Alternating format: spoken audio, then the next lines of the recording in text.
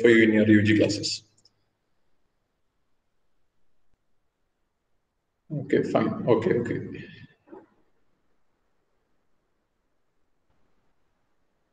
Yeah, so you're all familiar with some sort of relativity topic in your classes?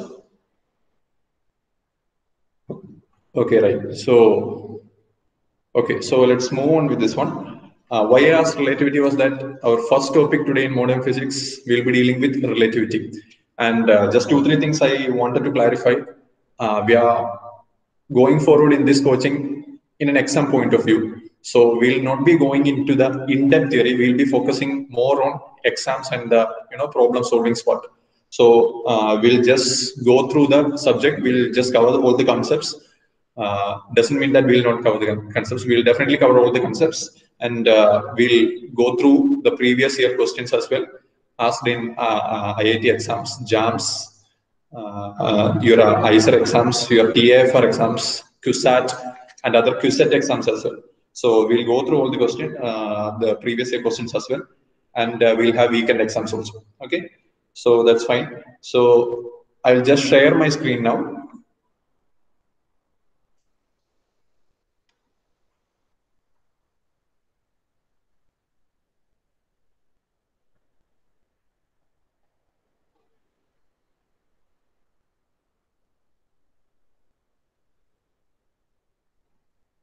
Yeah, I hope my screen is being presented. So in case in between my class, the presentation, any problem happens, so just comment here so that we'll try to rectify that as soon as possible in case you are finding it any difficulty. Okay.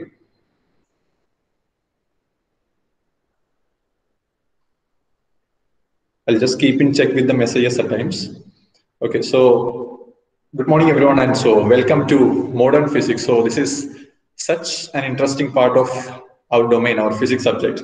We'll not be wasting much time. We'll directly get into the core of the subject because you are also running out of time. We are also the same. So the topics to be covered here will be the first part. All the 5 parts will be about relativity. All these things. The initial frames, Galilean invariance, relativity theory, Lorentz, Galilean transformation, and the two most important things. Actually, I have not included one here. That also will be covering. One is length contraction, time dilation, as well as there is a Doppler effect, the change in frequency. You might have known that already. And then there is relativistic velocity addition. The next part, the photoelectric effect, Compton effect, black body radiation, these are the experiments, the findings in which modern physics has actually, turned away from classical physics. From classical physics to quantum mechanics, these experiments are actually the bridge. So we'll be covering that experiment, the Bohr's atomic model, other than the Rutherford model. Then we'll be focusing on X-rays. What are X-rays actually? Then the wave-particle duality. There are the topics we discussed before. They have wave-particle, wave nature. They have particle nature as well. So we'll talk about the wave-particle duality as well. Then we have the uncertainty, superposition, and expectation values. Uncertainty principle, a definite question for all your Cucet exams, whether it be Cucet or ISER exams, IITs, TAFR. Then the Schrodinger equation and the solution for potential well. Potential well, the one-dimensional and the three-dimensional potential well are almost a guaranteed questions for all the exams. Then the harmonic oscillator, another guaranteed question. Step potential, most probable. Harmonic oscillator and step potential we'll do one by one because those will take time.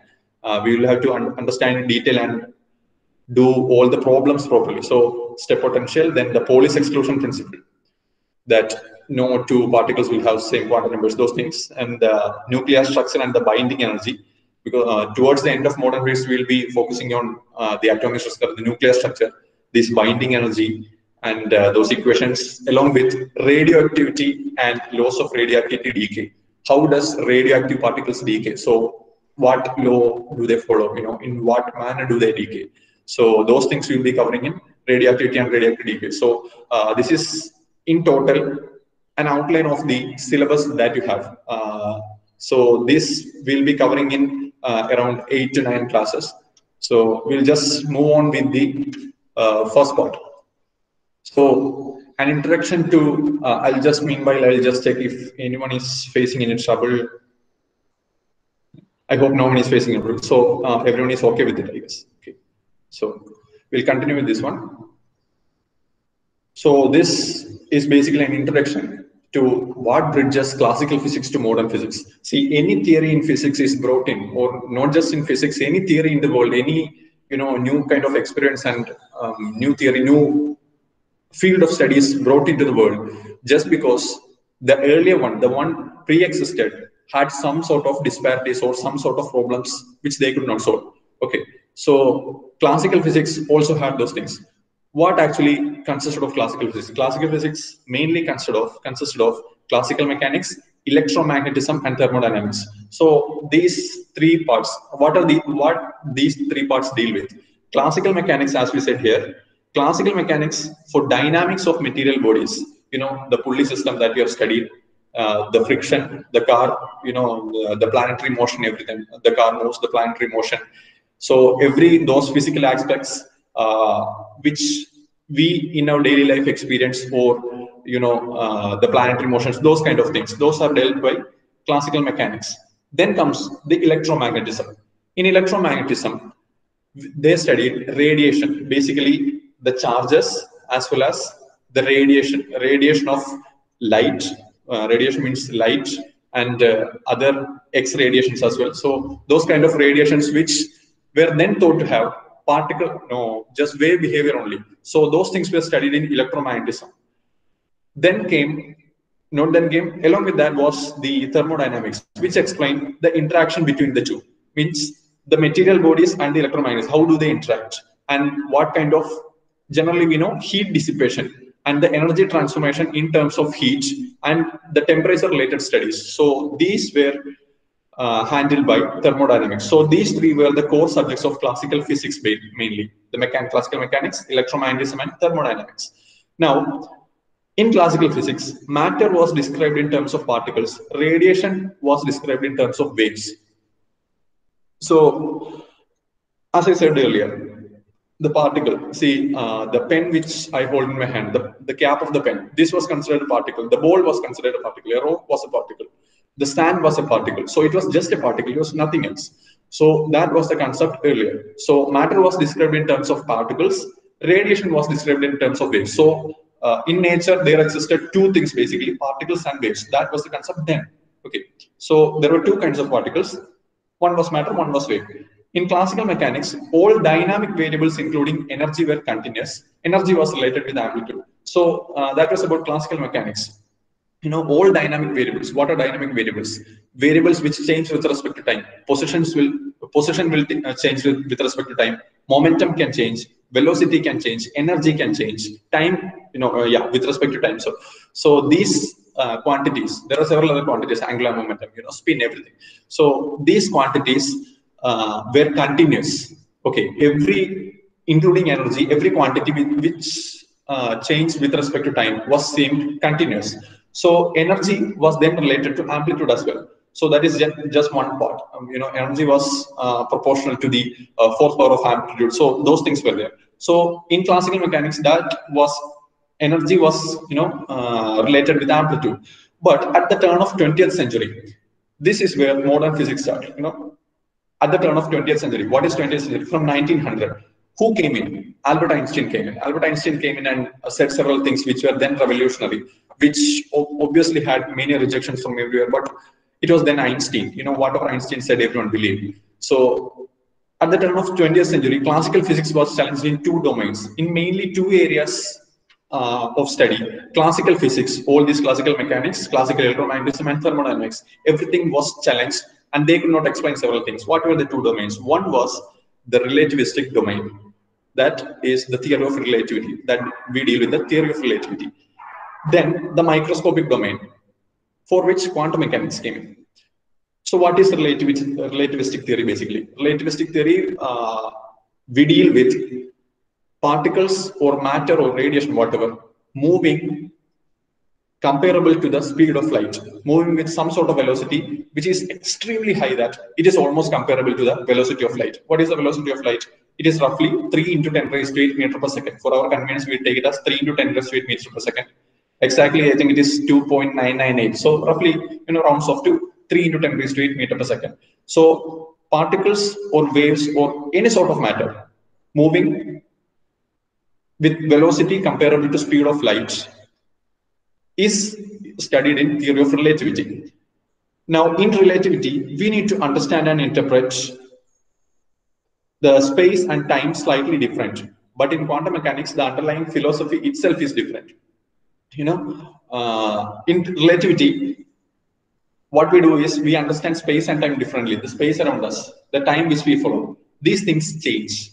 This is not the same for me and someone who is moving with very high speed. So those, there is slightly different. It's not completely different. Of course, the classical physics holds good for several things, but in the domain where the speed of light is comparable, so there some changes are there.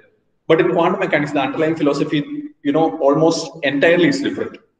Now, we today are going to talk about relativity. That's our, first topic. So in relativity, we deal with several things. First of all, what is motion? We'll just go into that. I'll just check if once more if everyone is okay. Yeah, I think nobody is having any problems, so we'll just continue.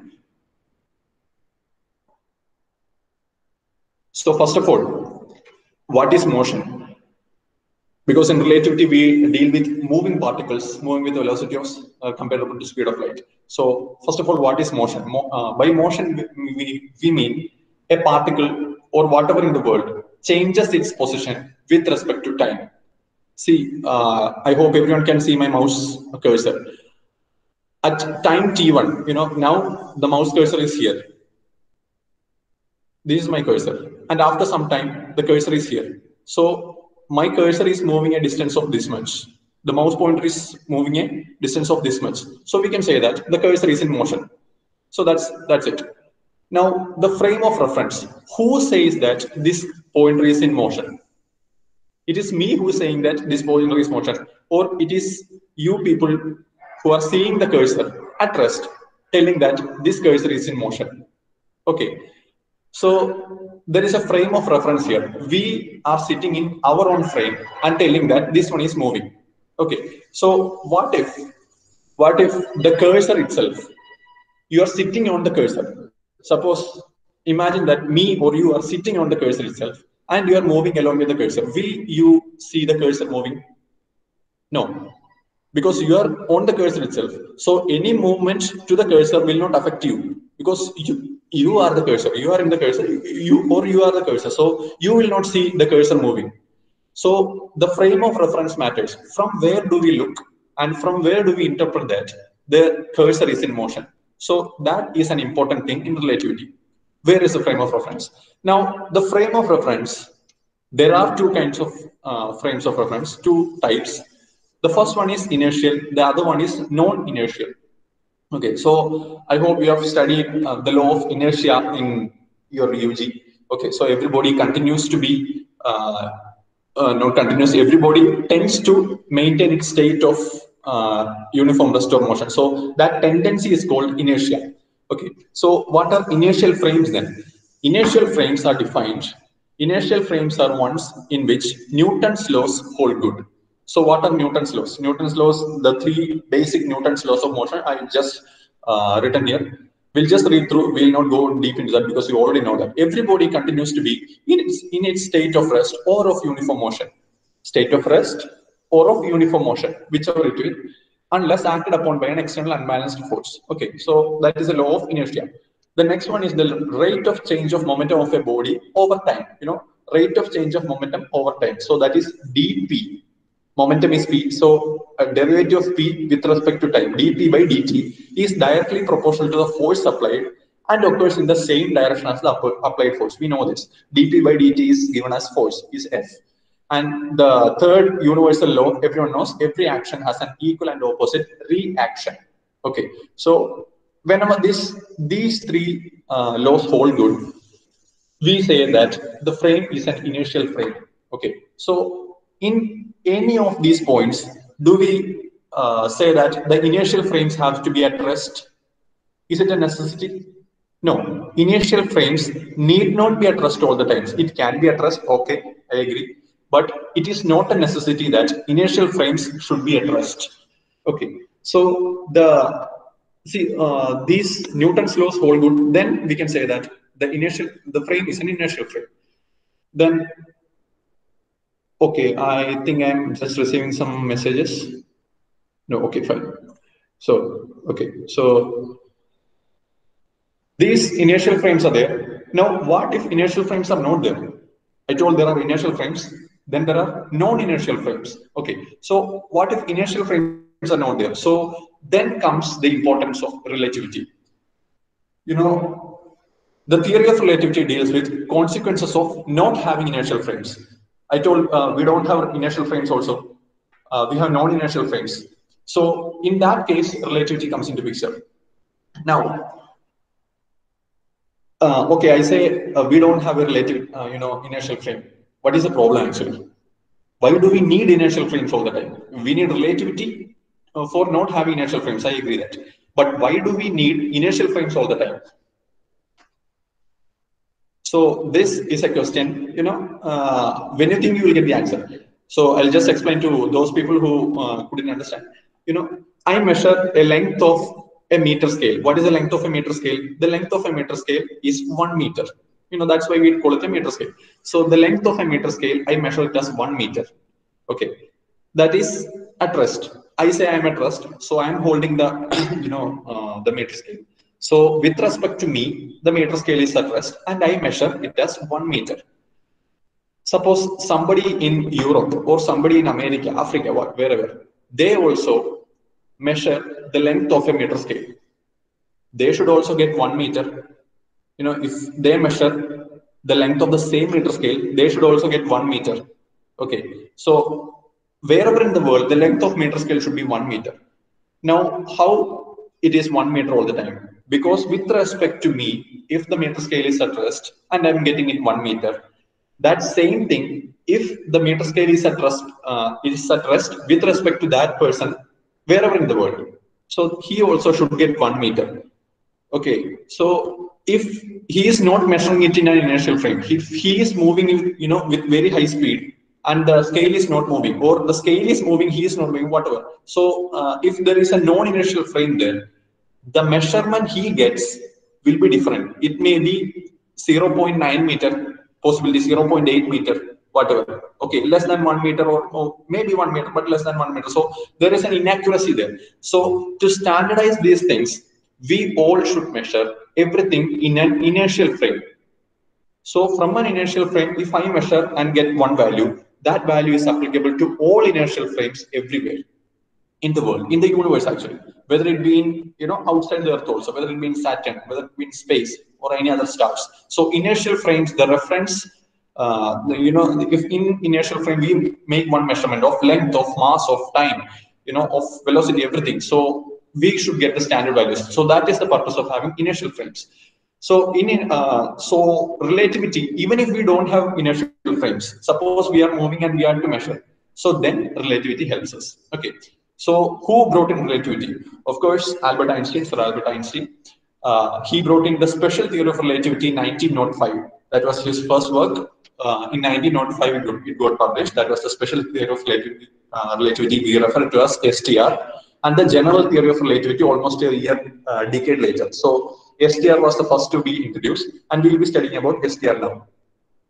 Okay, so what are the postulates of STR? STR, Albert Einstein said two things, okay, in special theory of relativity. The first was the law of equivalence. These are the two postulates. You should definitely note this down. Okay, so the two postulates are, first one is the law of equivalence. In the law of equivalence, the laws of physics are same in all inertial frames. So this is the law of equivalence. See, in inertial frames, the laws of physics are same. So the measurements, everything we make should be same. Okay. The next one is the law of constancy. The speed of light in free space is same in all inertial frames. So this is a tricky one. Maybe everyone may not understand. Most of you, I understand, you will understand it. But we'll get into the details. Okay. So these are the two laws, the law of equivalence and the law of constancy. The postulates imply that time intervals and lengths are relative quantities, whereas speed of light is absolute. What does this mean? The time interval and lengths are relative quantities. Relative quantities means it can change from one situation to another. If in I'm sitting here, I'm not moving, I'm measuring some time, I'm measuring some length. Someone else is moving with very high velocity. He is measuring the same time interval, the same length. He'll get different answers. So those are relative quantities. The time interval and lengths are relative quantities, whereas speed of light is absolute. Okay, the speed of light in any inertial frame is absolute. It is the same for everyone. So how did you arrive at this? The speed of light is absolute. So suppose we consider an experiment. I hope you can see my cursor here. Okay, just point at my cursor. Okay, so there is one spaceship which moves from the Earth in the upward direction. See, the direction is given here, upward direction, with a velocity of 2 into 10 raised to 8 meter per second. Okay, so what is the velocity? 2 into 10 raised to 8 meter per second. That is the velocity of the spaceship. Okay, it is going up. Now, a person at the ground, he is standing on the ground. He, lights a torch bulb.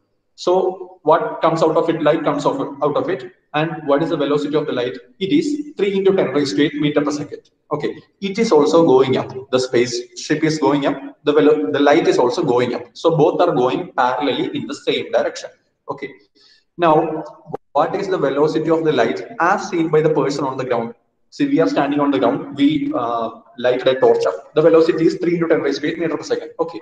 Now, the person who is moving upwards, suppose somebody is inside the spaceship. He is moving upwards with a velocity of 2 into 10 raised to 8 meter per second. The velocity of light is 3 into 10 raised to 8 meter per second. Okay.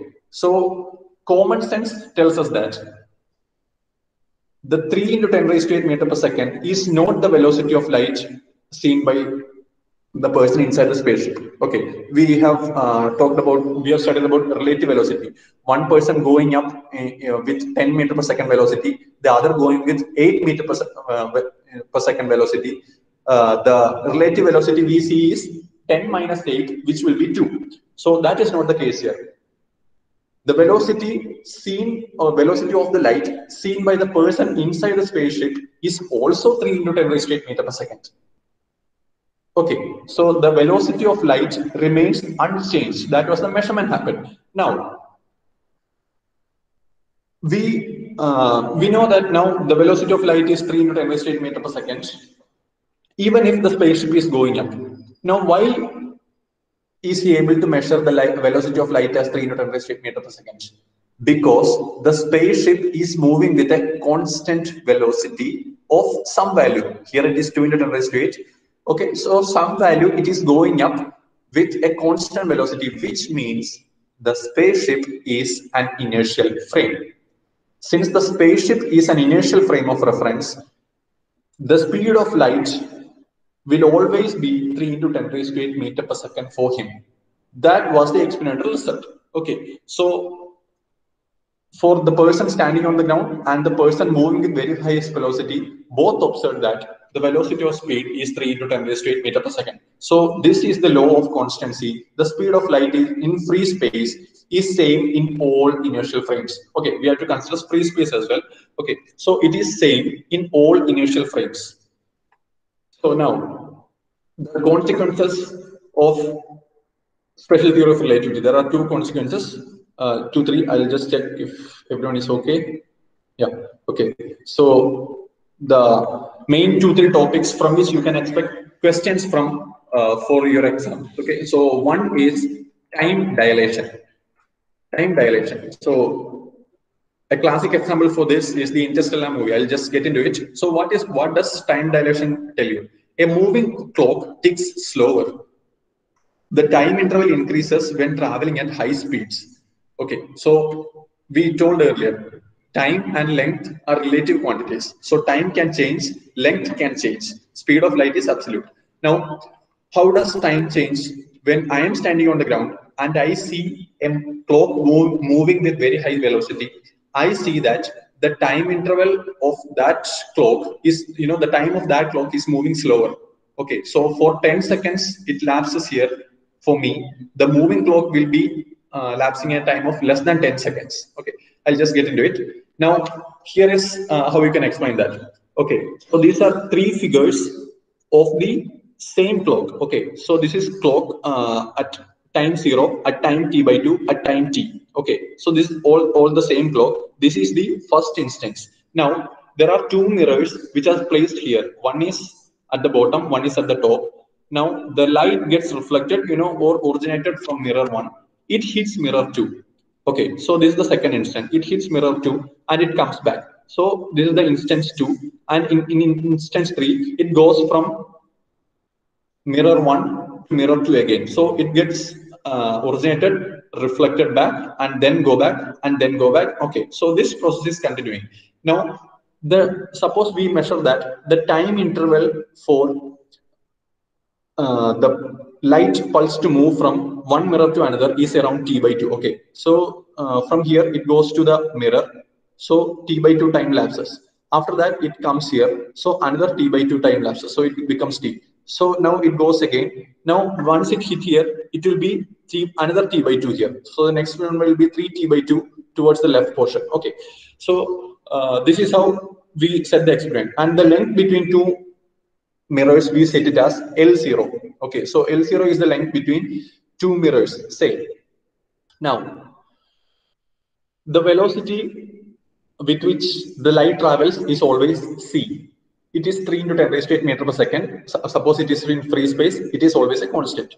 Now the length, since it is L0, what is the time taken for the light pulse to go from one mirror to another? It is distance divided by velocity, so that will be L0 by c.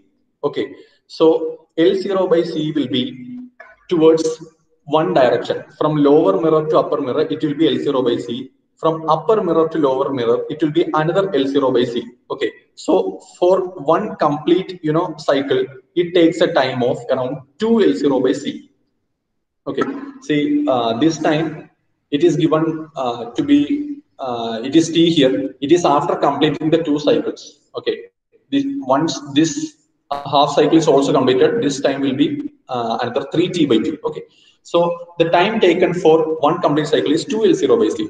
Now, what if we said that the clock, these are three instances, the clock is stationary here. Okay, so the clock we assume here is stationary. These are three instances of the same clock. What if the clock is moving? That is the next question. We are talking about moving particles. So okay, so in this figure, the clock is moving from one part to another. Initially it was here, then it is here, then it is here. Okay, so the clock is continuously moving. Here the clock was stationary. We just took three different pictures. Now the light starts from here. Okay, it hits the upper mirror, but by the time it hits the upper mirror, it had traveled a a distance of this much. Okay, this was the distance covered. Now after hitting this one, it went back to here. By that time, the clock moved this much distance also. Now the clock is moving. Now suppose the clock is moving at a velocity v. Okay, v is the velocity. I hope you can see here. V is the velocity. Now, what is the time elapsed between pulse from one mirror to another? It is around t by 2. Okay, so that is what we got here also. That is here also. So in time t by 2, the distance the light travels will be velocity into time distance. So that is c into t by 2. So that is this distance, and this distance we know it as L0. Okay. Now the velocity of the clock is v. So this horizontal distance in time t by 2 will be vt by 2. Okay, so as you can see, now this forms a right angle triangle. So we can directly apply Pythagoras theorem. Once we apply Pythagoras theorem, what we will get is ct by 2, hypotenuse square, is equal to square of other two sides, L0 square plus vt by 2 square. Now once you solve that, this is just simplification. You can just note this down. This is just simplification. It is also available in Arthur Baser, the textbook.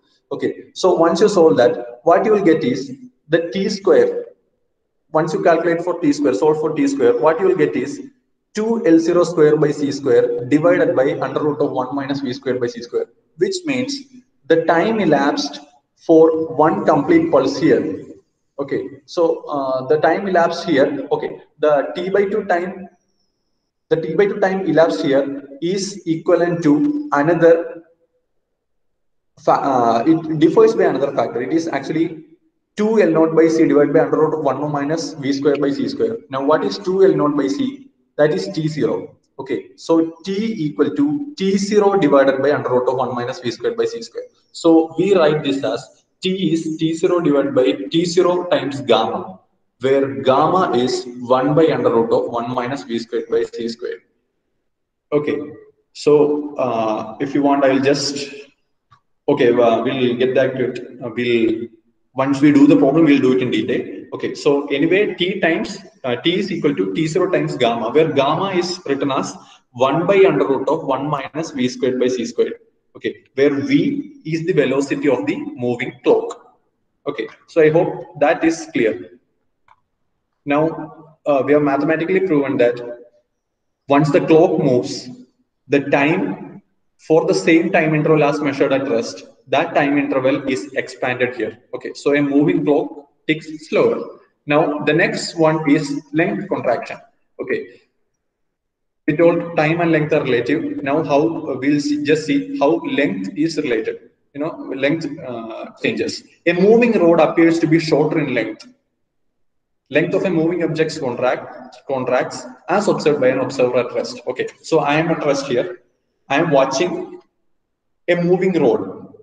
A meter scale is moving. Okay, so when a meter scale is moving with very high velocity, and if I measure that length sitting at rest at and the earth, I will measure the length not as 1 meter, but some value less than 1 meter. The length contracts. Now, how do we explain this one? We have, a practical explanation for this one. Cosmic ray muons. Muons are elementary particles.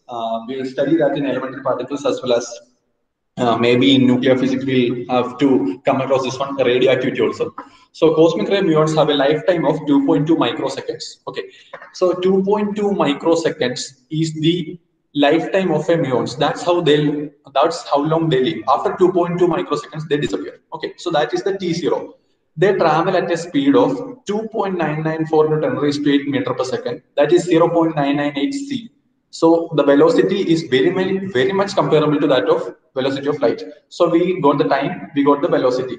Now average distance they travel, distance is velocity into time. That is v into t0. That when calculated, will get as 0.66 kilometer. Okay, so that is the distance they will travel. Now we have a problem here. What is the problem? But muons are created at altitudes of 6 kilometer or more. Okay, so at 6 kilometer or more, muons are created. Now I'll just share a whiteboard here. I'll just practically explain this one.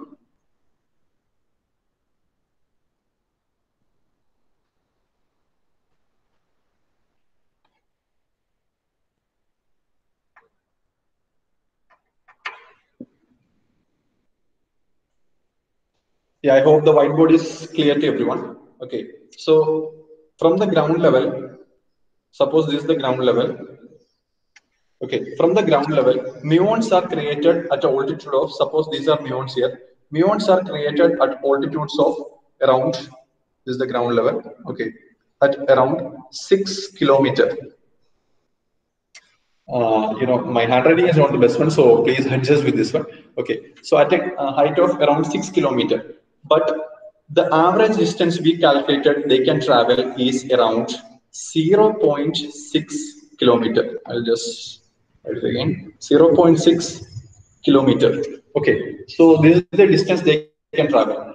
Now, how can they travel this 6 kilometer? Because what we have calculated is 0.6 kilometer. So this was the problem. Now, I'll just go back to the PPT.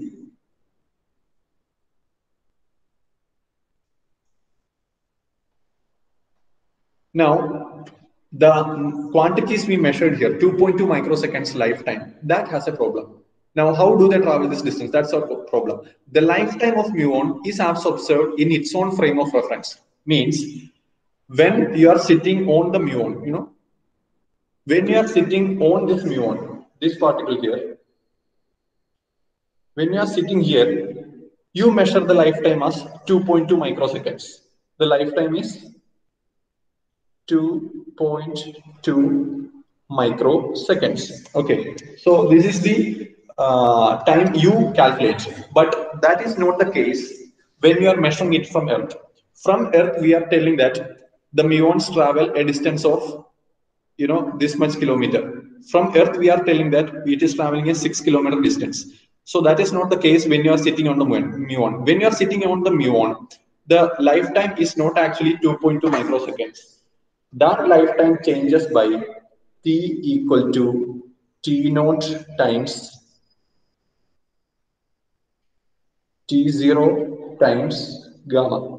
Okay, so when calculated, that lifetime becomes around 34 microseconds. Okay, there is a time dilation there. When there is a time dilation, you are sitting on the muon. That is not the time. Then the lifetime is not 2.2 microseconds. It is around 34 microseconds. Now, in 34 microseconds, how much can it travel?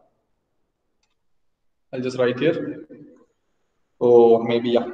In 34 microseconds, the distance it can travel is velocity into time. So the distance it can travel d is equal to velocity is 0.998 c into what is the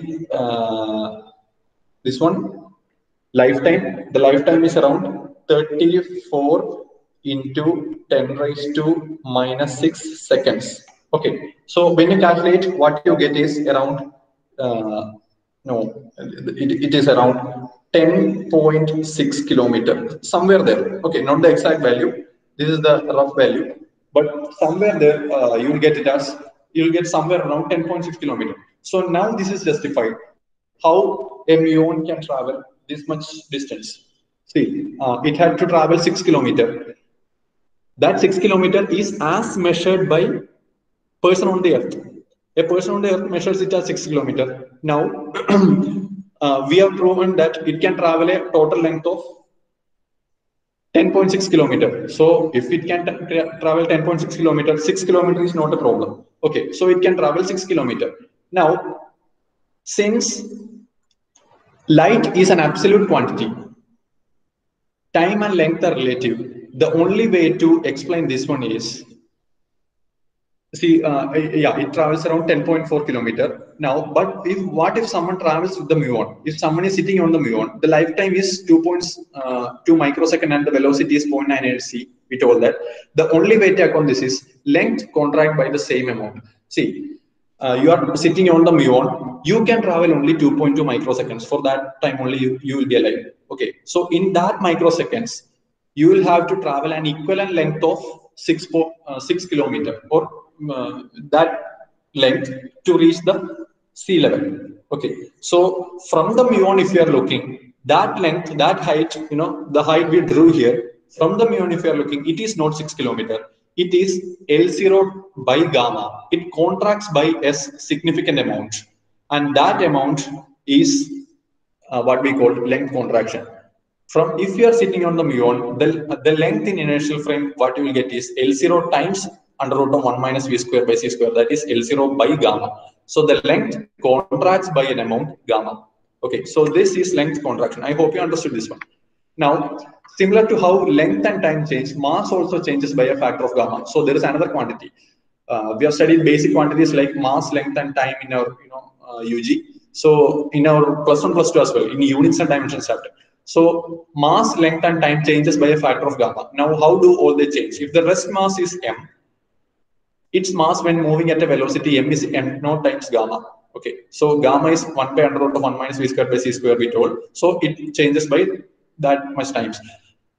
Hence, we can conclude time dilates, means time takes longer, length shortens, and mass increases for a moving object when observed by an observer at rest.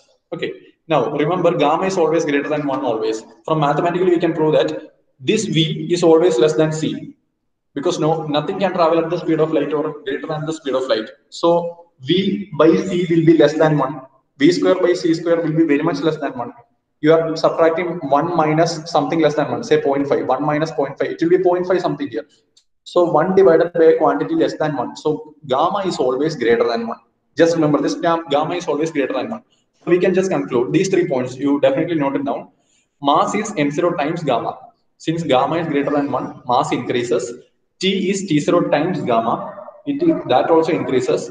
L is L0 by gamma. Length contracts. Okay. So these are the 3 quantities which are affected by virtue of a particle's motion comparable to the velocity of light. Okay, so I hope you noted these three things. Now, this example which I told here, you can just write down the details if you want. We'll get to the. I hope we'll get to the PPT as well. The PDF as well, because this instance, these quantities were directly asked in TA, for example. Okay, so this was a direct question. This muon example itself having all the similar altitudes. So this was a direct question in TA for exam once. Now the next one is the Doppler effect. Okay, in Doppler effect, what happens? What happens is the frequency of wave. Okay, the frequency of waves changes when the source and receiver are in motion relative to each other. Okay, so if a source produces a sound and there is an observer and these two are in motion, in relative motion with respect to one another, I'm sorry, yeah, relative motion with respect to one another, then there is a change of frequency. Now this is not as simple as we think. We can tell that there is a change in the loudness of the voice. See, when you go to the source of the voice, you will get a louder sound. That is fine, that is acceptable. But how does the frequency of the change? Frequency of the source change. Frequency is the property of the source. How does that one change?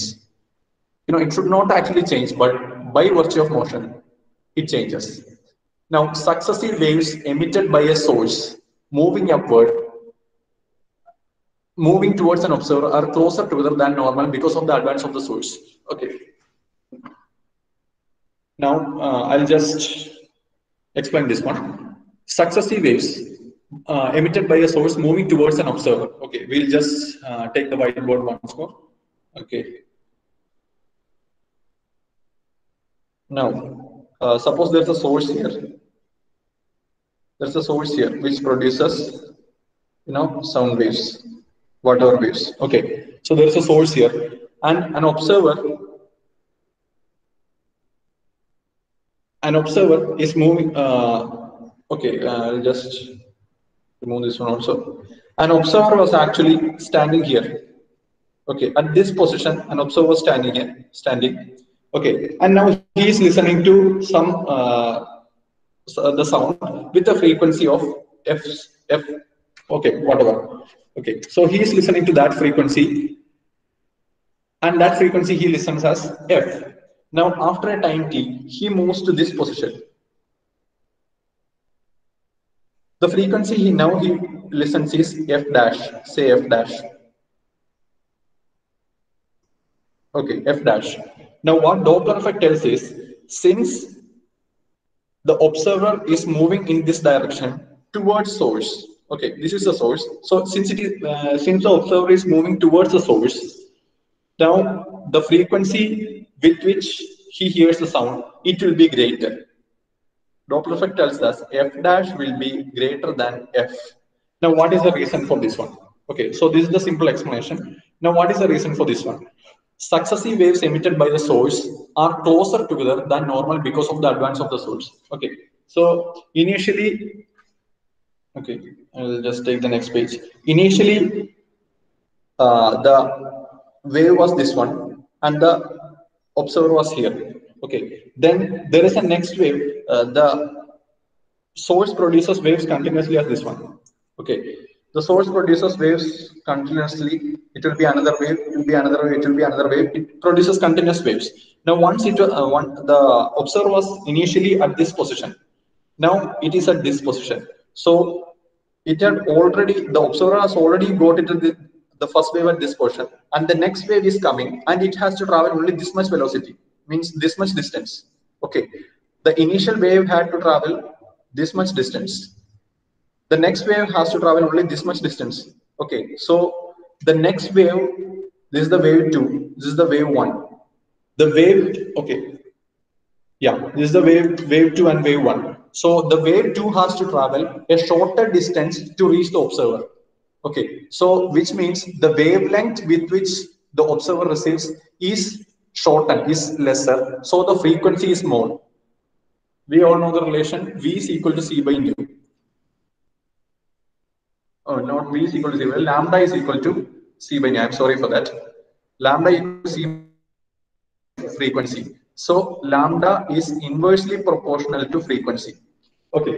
So since the lambda, the length here is lesser, the frequency will be more. Okay. So that is a simple explanation.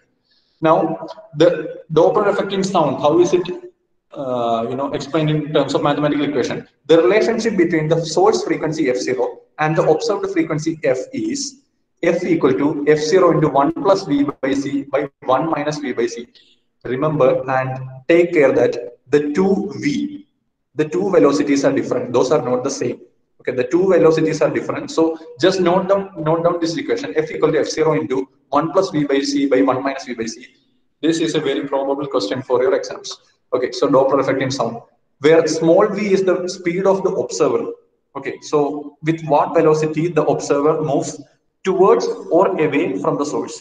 Now, oh, I'm sorry. Yeah, then the capital V is the speed of the source. Okay, is the source also moving? The source can move, the observer can move, both can also move. So, okay, so if the source is also moving, there will be some velocity. So that is the V in the denominator. Now, this is the equation for Doppler effect in sound. I hope you all noted it down.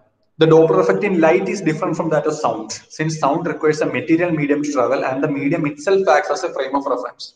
Okay, so the light, the Doppler effect in light is actually different. Now, how is this different?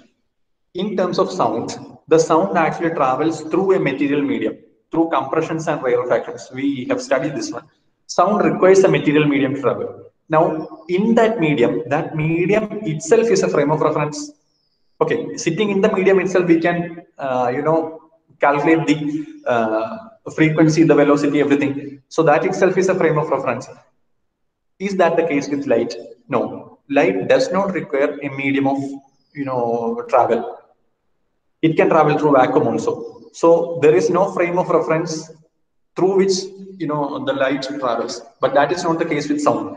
With sound, it travels through a medium, and in that since there is a medium, the Doppler effect can be different. Now, how is the Doppler effect of light different from that of sound? We'll also consider the Doppler effect of light.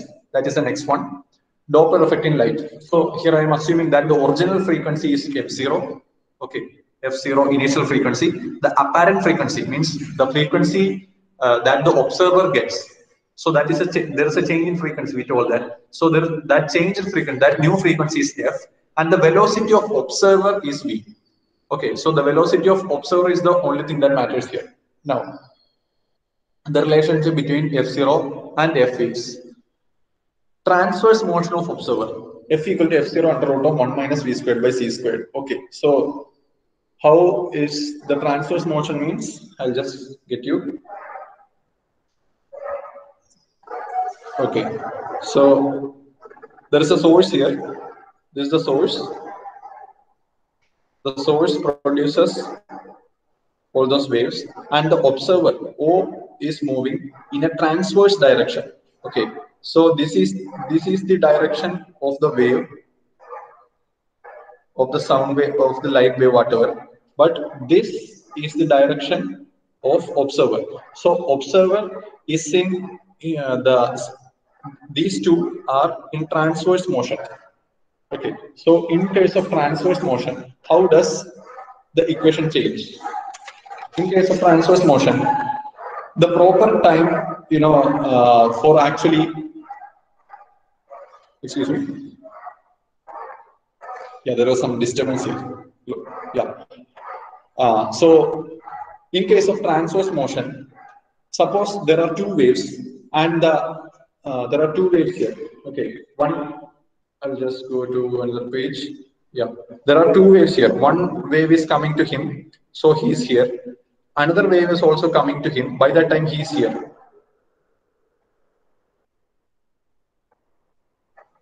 Initially he was here. Another wave is actually coming. Okay, another wave is actually coming to him. By that time he reaches here. Okay, so there is a time difference between the arrival of wave 1 and wave 2. That is because the observer is moving with some velocity v. Okay, with some velocity v he is moving, and now there is a change in frequency, and there is a change in length also. The wave 1 had to travel this much distance, wave 2 had to travel this much distance. This is a much longer distance. Okay, so there is a difference in time for wave 1 to reach the observer and wave 2. So that change in time creates a change in frequency as well. So how much, by what factor does it change? That also changes by a factor of gamma. There is a small derivation kind of thing for this one. If you want, I can do that, but it's actually a small one. We need not focus much on this one. I hope if you can study the formula, that would be fine, because these formulas are similar for the transverse motion, the observer receding and the observer approaching. So these are similar formulas. You can just learn that one. And the if you want, we can give it as a PPT, PDF, or should I do this one now, because it may take some time. I hope we can continue with this one. Okay, and we will continue with this one. So just note down this apparent frequency. The apparent frequency is given as f0 times under root of 1 minus v squared by c squared. So this is actually f0 by gamma. The frequency decreases. So f0 is the initial frequency. What if the next portion is, what if the observer is receding from the source? Okay, now we actually told about observer approaching the source. The observer will now be receding from the source, means going away from the source. In that case, f equal to f0 into under root of 1 minus v by c by 1 plus v by c. There is also a small derivation for this one. We'll give it as a PDF for you, so that would be better, because it may take some time. We have to do some problems also today. Okay, so this is 1 minus v by c by 1 plus v by c under root of. So that also changes by some factor. Now observer is moving towards the source, then f equal to f0 under root of 1 plus v by c by 1 minus v by c. Okay, now just compare these equations. See, equation, just note it down. I just give time to note it down. Observer moving towards source is this one.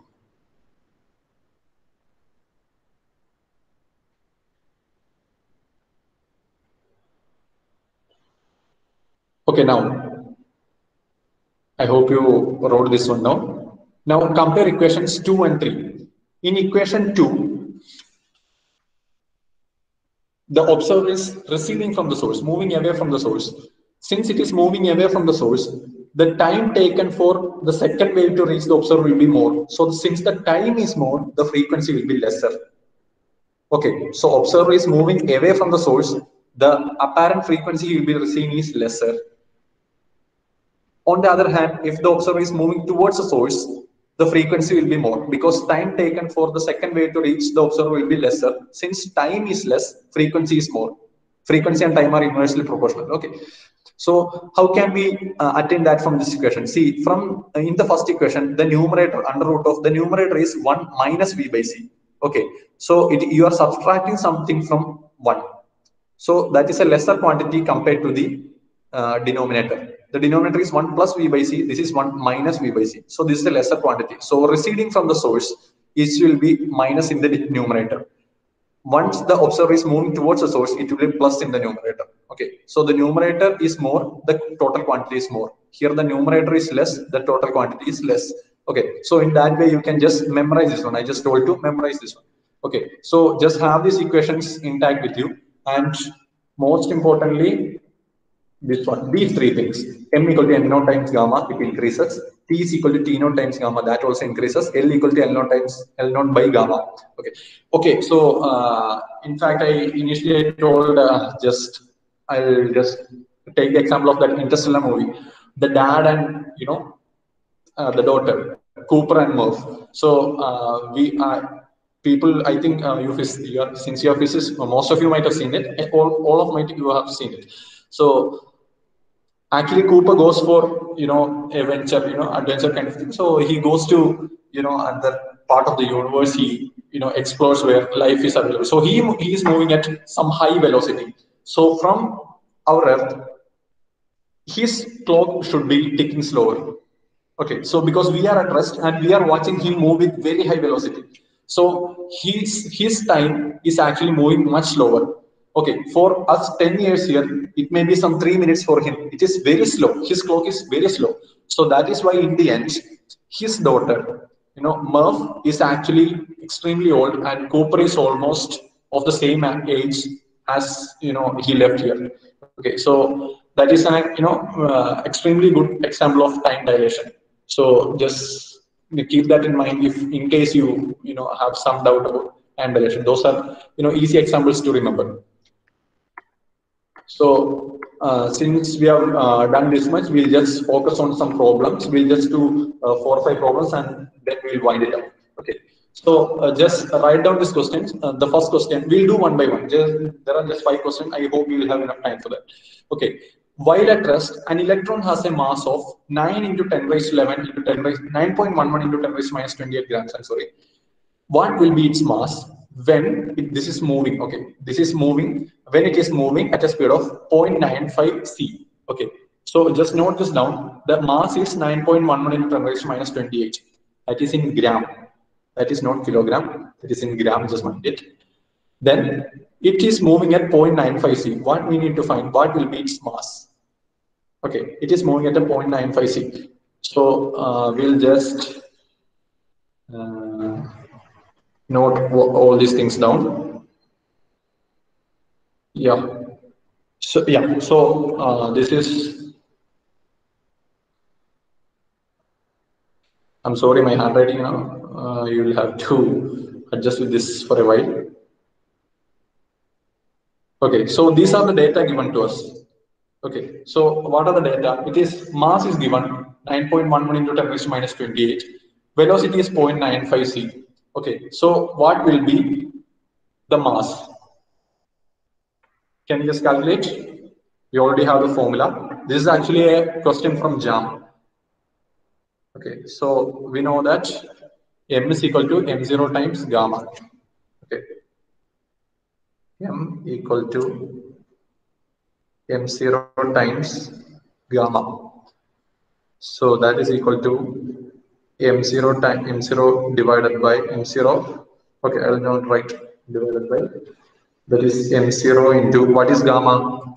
1 by under root of 1 minus v squared by c squared.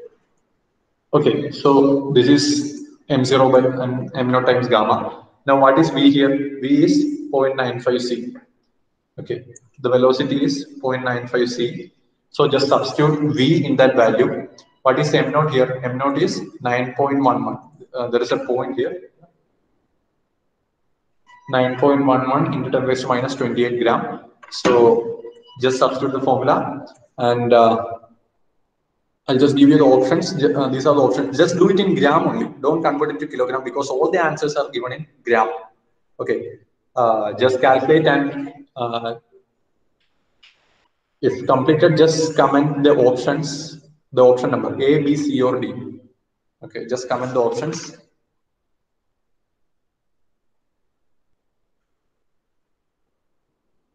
I hope everyone got the problem. This is the problem for you once again. The first problem. Electron has a mass of this much. The velocity is given. What will be its apparent mass? 0.95 c. Okay, so just comment. Okay, some of you are commenting. I'll just wait 1 more minute so that others can. Yeah, I will reveal the answer after 1 minute so that. Okay, some of you got this answer. Fine. We'll just see if that's the answer.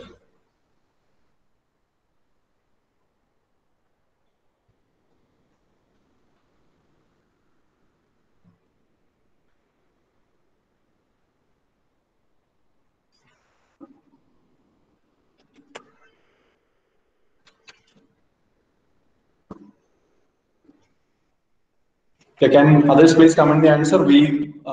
The velocity is given, the mass is also given. So this is a simple calculation, it's a straightforward calculation. Yeah, the answer for it is 2.9 10 raised to minus 27 gram. It is option A only. Okay, so option A is the answer. So that's fine. We'll just go to the next problem. Just note down the next problem. Light of wavelength 497 nanometer appears to have a wavelength of 500.2 nanometer when it reaches Earth from a distant star. What is the velocity of the star if the velocity of light is this much? Okay. Now, the concept to be used here, it is length contraction. Am I right? Some of you are actually having, actually having been seen wavelength. You may see it. You may see it as length contraction. It is not actually length contraction because the length is not being contracted here. Light of wavelength 497 nanometer. I hope others have done the problem, right? Shall I continue with the next one? Because this is an important one. This is Doppler effect. You all need to focus this one properly. Yeah. Yeah, I'll go to the next problem. If you're doing the other one, you can do it later. Don't worry. That's a straightforward calculation. Just stop it and just listen to this one. The wavelength is actually 497 nanometer. Now, it is appearing to have a wavelength of 500.2. So the length is actually increasing here. So you can never say that the length is being contracted. And not only that, it is talking about the wavelength and frequency of light. So that is not about the length of some material object. So this is actually Doppler effect. Since the wavelength is increasing, you can say that the frequency is decreasing. As we told earlier, lambda is inversely proportional to frequency. Lambda equal to C by nu or C by F. So wavelength increases, frequency decreases. Now, light of wavelength 497 nanometer appears to have 500.2. So now we can calculate the F0 and the F. Okay, what is F0? F0 is the frequency corresponding to 497 nanometer. Okay, so now F is how much? F is around 500.2 nanometer. That corresponding frequency is F. So that is when it reaches Earth from a distance. What is the velocity if the speed of light is given? Okay, now what should we use here? Which equation should be used here? We should actually be using observer receding from the source because the apparent frequency is lesser than or is it more? I'm sorry. I'll just go to the problem. Okay. Yeah. Okay. Yeah. The light of wavelength. So the initial frequency F0 is greater and F is smaller. Okay. So the I'm sorry. So since the initial frequency is greater, okay, F0 is greater than F, so we'll be using this one. Observer is receding from the source. Okay, since the observer is receding from the source, what you get is the equation 2. So it is 1 minus V by C by under root of 1 plus V by C. Now, the F and F0 are given.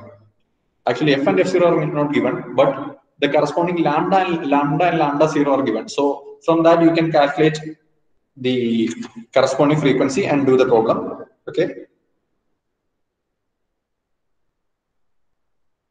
I'll just help you out with this one. Don't worry.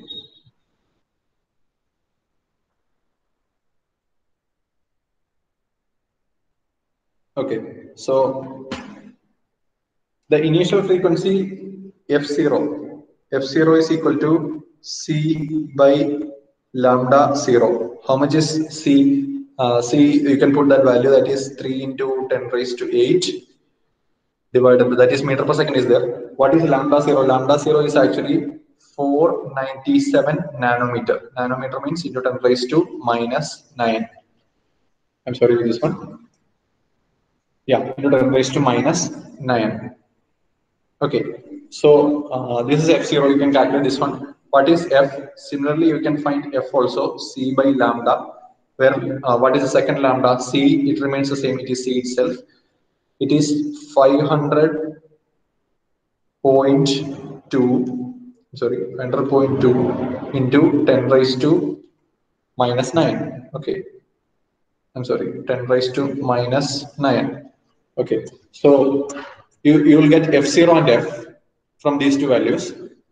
Now, just put that in the equation. You know F0 and F, you know the value of C. So from that, you can find V, velocity. Okay, just do the problem and can some of you, one of you comment? Just do a rough calculation, taking rounded off figures and do the calculation. Can someone please comment the answer?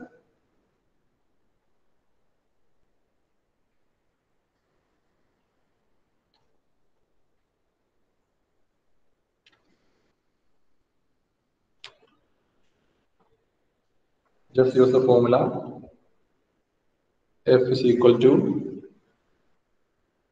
F0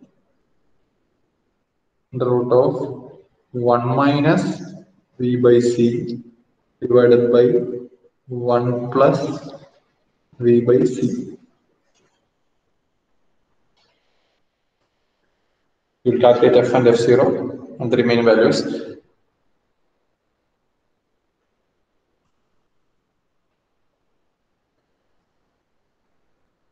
Okay, the main thing to understand here is that when you're talking about wavelength and load, that is not about length contraction and load. It will be about Doppler effect. Okay.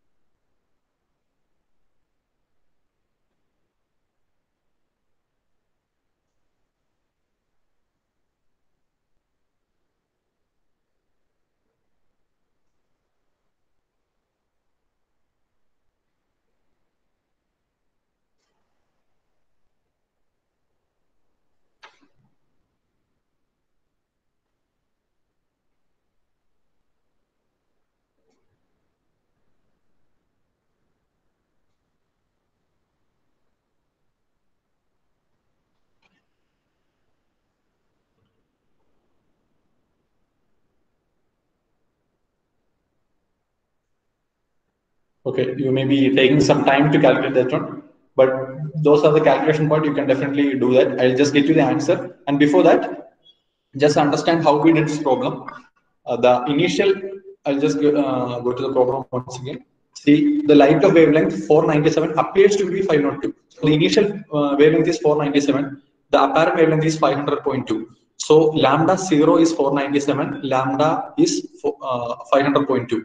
So lambda 0, 497 less than 500. Lambda 0 less than lambda. So F0 will be greater than lambda F because these will be inversely proportional. Lambda and F are inversely proportional. So frequency will be more. Since frequency will be more, means initial frequency will be more, the final frequency will be less. Understand that the observer is receding from the source. Since the observer is receding from the source, the equation we have to use is, I'm sorry, the equation we have to use is equation 2, not equation 3. Okay. If the apparent frequency is greater, then use the observer is moving towards the source. Okay, understand the concept. Now, the answer for this one is option A again. The calculation I got was around 1.96 into 10 raised to 6. So it rounds off to 2 into 10 raised to 6. So that's the answer I got. Just comment your answers as well. So that is the answer for question number 2. Now, the question number 3 can also be done easily by you. Just do question number 3. How fast must an object be moving if its apparent mass is to be 1% larger than its rest mass? Okay. So what is the info given here?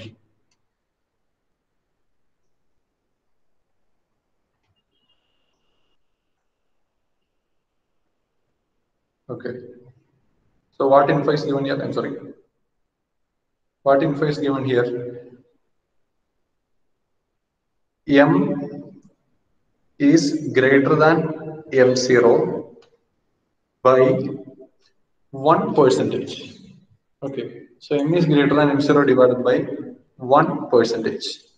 Okay. Understand this as percentage. Okay. Okay. Now, if The initial mass M0 is 1 times M0. 1 into M0 is M0. So then the final mass is now 1.01 M0. Okay, that is 1%. I hope you got 1%. How I wrote this 1.01. Okay, so M0 is moved to 1.01 times M0. So the mass now is, the apparent mass is 1.01 times M0, which means M equal to M0 times gamma we wrote. Okay, which means what is M? It is actually 1.01. 1.01 times M0. Okay, 1.01 times M0 equal to M0 times gamma, which means this M0 and this M0 gets cancelled. What you will get is gamma equal to 1.01, which means, I'll just write on the upper side, which means 1 divided by under root of 1 minus v squared by c squared equal to 1.01. Now we know the value of c. C is 3 into 10 raised to 8 meter per second. Okay. So from that you can calculate the value of v. So just calculate the value of v and just comment the answer, please. Calculate the value of v. How much, how, in what velocity? These are the options. 4.2 into 10 raised to 7, 5, 9 and 3. All the odd numbers. So the answer will be somewhere around 4.2. What is the fraction you get? I mean, not fraction, what is the power of 10 to the power of what?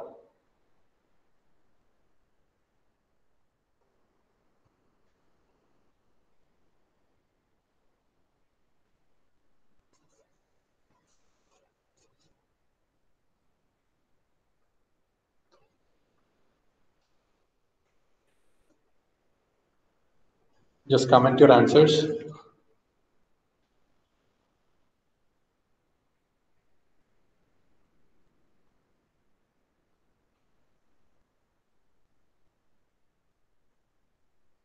Yeah, Charles has commented something.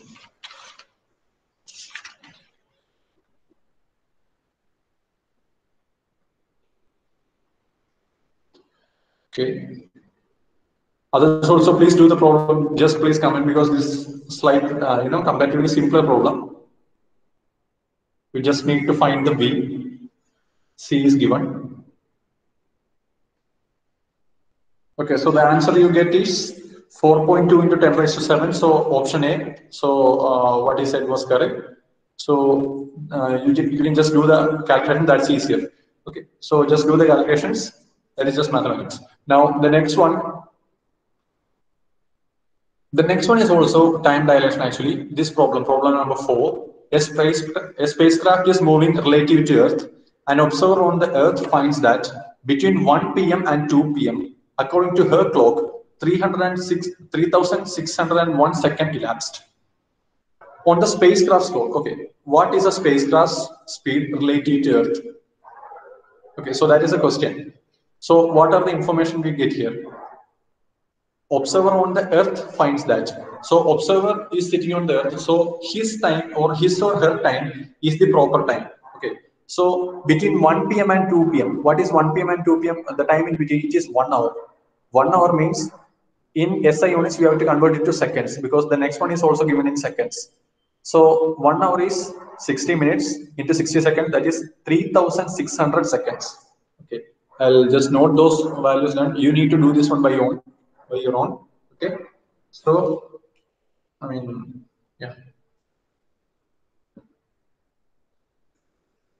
So the time T0, the proper time T0 is measured as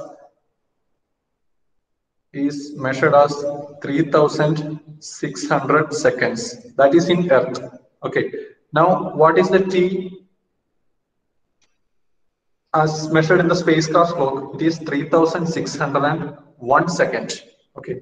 Now, what they're asking, what is the velocity? Okay. We know T is equal to T naught into gamma. That's equal to T naught into 1 by under root of 1 minus v squared by c squared, right? So 1 minus v squared by c squared. Okay, so you have all the values here. You have t naught here, you have t here, and you just need to know the value of v. So that's a straightforward calculation. You can do that by your own. And the answer for that, okay, I'll reveal it in the next class. Just find the answer and just let me know. Okay. So the next question. Everyone, I need everyone's proper attention here, because the next one is a very good question. It's actually from TFR. These are also all these are previous year questions in some exams, or some of them are from HCU, the other is IIT, the last one is from TFR. Okay, there are still questions on relativity. We did not cover that topics yet, so we'll do that. Now this is the final question. In the final question, what we'll do is this is the question. Okay. Okay, so from an observational post E on Earth, okay, someone is observing from there two ballistic missiles, each of rest length L. Okay, so this length is L, this length is also L. L from nose tip to tail end, okay, that length is L, are observed to fly past each other. So they are flying in opposite direction, as can be seen from the figure. They are flying in opposite direction with the same uniform relativistic speed, c by 2. So each of them are having a velocity of c by 2, c by 2 each. Okay. Now in opposite direction, what is the time taken for the tail end of one of the missiles to cross the tail end of the other missile? I'll just do it in the whiteboard itself. I'll write all the quantities here. Okay.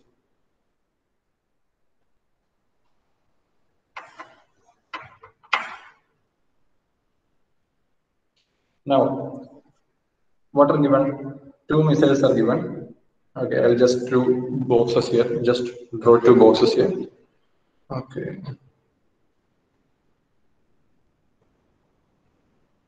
This is one. This is the other one. The length, this length is given as L. This length is also given as L. Okay, so with two, the lengths are L and L same. So one is moving in this direction, the other is moving in this direction. What are the velocities? The velocity here is c by 2. The velocity here is also c by 2. The velocity here is also c by 2. Okay, so two are moving in c by 2, c by 2 velocity with length L. Okay, now the tail end means tail end. The tail end is actually this one. I'll note it with another color. The tail end is actually this one. The tail end of one should fly past the tail end of other. Okay. Now, from the question, we have to imagine that right now these are meeting at a point. Means the this point. Let the length be up to this one, and this length be up to this one.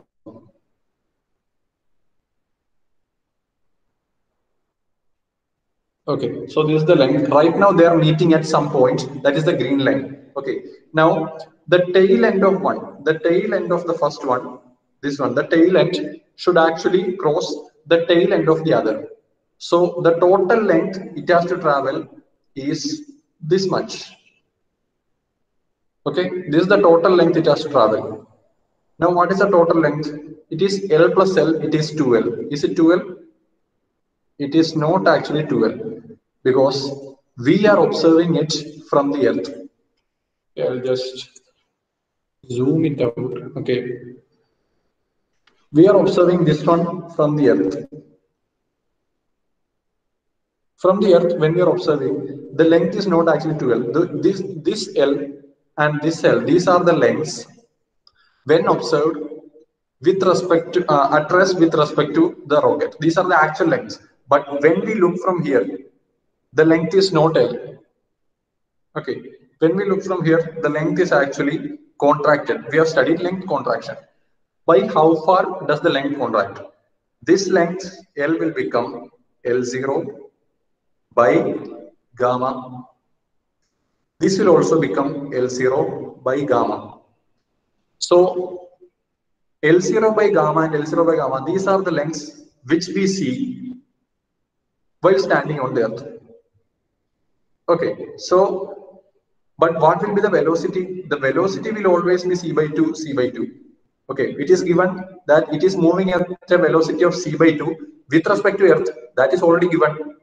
Now you know the this one also. What the length also? The length is L known by gamma. This one is also L known by gamma. So you know the distance, you know the velocity. Just calculate the time taken. Okay, so what is the total distance? The total distance will be sum of these two. Okay, this one and this one. So I'll just write in the next page. The total distance to be covered is L naught by gamma plus L naught by gamma with a velocity of c by 2. Now, is it actually c by 2 velocity? The velocity is not just c by 2. The velocity will be c by 2 plus c by 2. Why c by 2 plus c by 2? Because this one, previous page, yeah. Because the tail end of the first one should actually cross the tail end of the second one. So this is the total length to be traveled. There is no doubt about it. Now, now at the same time, rocket A is moving to this side. Rocket B is moving to this side as well. So there is relative motion between those two also. If this one was at rest, okay. See, if this one was at rest, and the tail end of this one, this tail end, okay, this tail end should actually cross this point. It is to cross this point, then the total length is, as we said, that length, and the velocity will be c by 2. But the velocity is not just c by 2. The rocket B is also moving in this direction. So we have to take that also. So the total velocity will be c. Okay, so the total velocity will be c. It will be c by 2 plus c by 2. Total length is 2. Okay, the total length will be 2 L naught by gamma. L naught by gamma. Oh, I'm sorry. 2 L naught by gamma, and the total velocity will be c. Just calculate gamma, because calculating gamma is easier. What is gamma? Gamma is the velocity of the first one. Gamma will be 1 by under root of 1 minus v squared. What is v? It is c by 2. C by 2 whole squared divided by c squared. Okay. Yeah, the handwriting is actually really bad, but please understand the concept. So this is how it works. I'll just explain once more. If somebody is still in confusion, just explain in short. Okay. So there are two missiles here. Missile A is going in this direction. Okay. I will draw the other one with a different color. Missile B is going in this direction. These are going into opposite directions. Okay, one is going this side and the other is going in the opposite direction. So they meet at this point, and straight line. The length of this one, proper length is L0. This proper length is also L0. This velocity is c by 2. This velocity is also c by 2. Okay. Now, what is the time taken for this point to cross this point? Understand that after some time, the rocket A will be somewhere in this position. Rocket B will be somewhere in this position. Okay, so both are moving with respect to each other. This is moving in this direction, this is moving in this direction. So the total length should be calculated from tail end of the first one to tail end of the second one, from here to here. So the total length will be contracted. How much will it be contracted? It will be L naught by gamma, but there are two L naught by gammas because the total length to be calculated, this one will be 2 L naught. Okay, this will be the total length. So 2 L naught by gamma should be there, and the velocity should be c by 2 for one plus c by 2 for the next one. Okay, so while calculating gamma, you need not calculate that one. While calculating gamma, because the tail end of the first one is, the velocity of first one is c by 2, just calculate gamma with c by 2 alone. But in the end, total distance divided by total time will give total velocity will give you total time. So total distance will be 2 L naught by gamma. L naught by gamma. Total velocity will be c by 2 plus c by 2, that is c. So 2 L naught by c gamma will be your answer. So just calculate and let me know. Okay. Sir, If we can have input, yeah, please. sir, aren't we supposed to do velocity addition? What? I didn't get you. Can you please repeat? Shouldn't we do velocity addition, sir? Yeah, we are doing velocity addition. That is c by 2 plus c by 2 here, actually. Uh, no, sir, the velocity addition comes like u plus v by 1 by uv, 1 by 1 plus uv, something. I didn't get you. Sir, velocity addition is a formula in relativity, sir. When Yes, speeds yeah, are related to velocity addition is there, yes. when speeds are very high, like compared to c, we should do it in like some in some formula, sir. Yeah, there is a velocity addition. Now, velocity addition, yeah, actually, maybe yes, maybe I may be wrong here, but you do one thing, just do velocity, calculate the velocities with c by 2 and c by 2, so with this total time c. I've just got an answer here. We'll just compare the answer, and in the next class, we are actually doing velocity addition. I think you're actually right. I think I just got it wrong here, maybe. I do agree that, yeah, there is a possibility there. But please do just as I said, and in the next class, we are actually doing velocity addition. We'll take up the problem, same problem again, and we'll do it. Okay. Okay, sir. Okay. So in case I got you wrong, maybe, yeah, even I have a small confusion right now. I'm sorry for that. So just calculate this one. The main thing is to understand the concept anyway. There will be length contraction, and you have to understand the total length it should travel. Okay, so the total length will be 2 times L naught, and the contracted length should be calculated, and the velocity should be, the relative velocity should be considered. Okay, so just find out the answer, and find out the answer for the earlier problem also, the 3600 seconds problem. So just calculate that, and come with the answers for the next class. Okay, so the next modern physics class for you will be on day after tomorrow, I think. It's at 8 a.m. Yeah, I think it's at 8 a.m. So just calculate that, and come with the answers as well. Okay.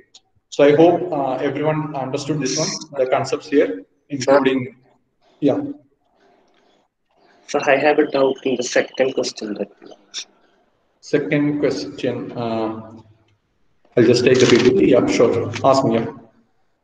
in that velocity of the observer should be taken as zero. Where is this one? This one? Yes, the second question. Yeah, in the second question, see the light of wavelength or something, it is reaching the earth from a distance level. So you are sitting at rest from the earth and you are watching the light. So velocity of the observer, something like we should take it as zero. Yeah.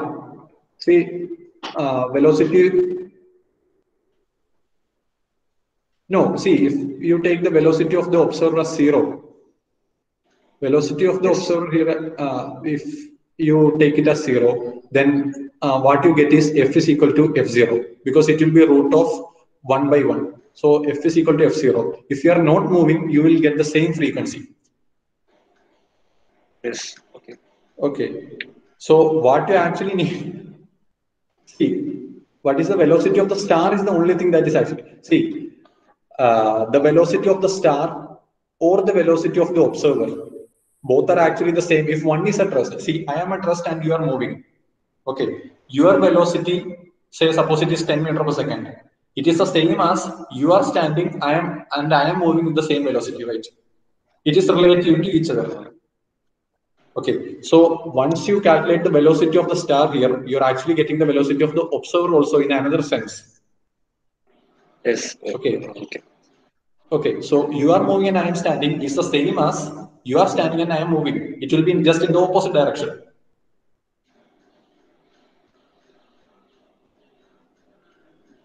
Okay, am I clear to Exactly. this one? Are you clear? Exactly. Yeah, if this is fine, yeah. Okay. Anyway, please don't hesitate to ask the doubts. Okay, very good, very good. So this question, this particular question, yes, I'll just confirm it and come to you with the proper answer, proper method and proper. I'll just write it down and take a photo of that and I'll get you. Okay. So there is a possibility that velocity addition should be used here. Now, by that, we have actually solved a good chunk of relativity questions asked in previous years. You will get one or two questions mostly in exams, but questions from relativity are not guaranteed every time. But other topics are there are guaranteed. But mostly you will get one question from relativity. Okay. So with that, maybe we can wind up. Shall we wind up, sir?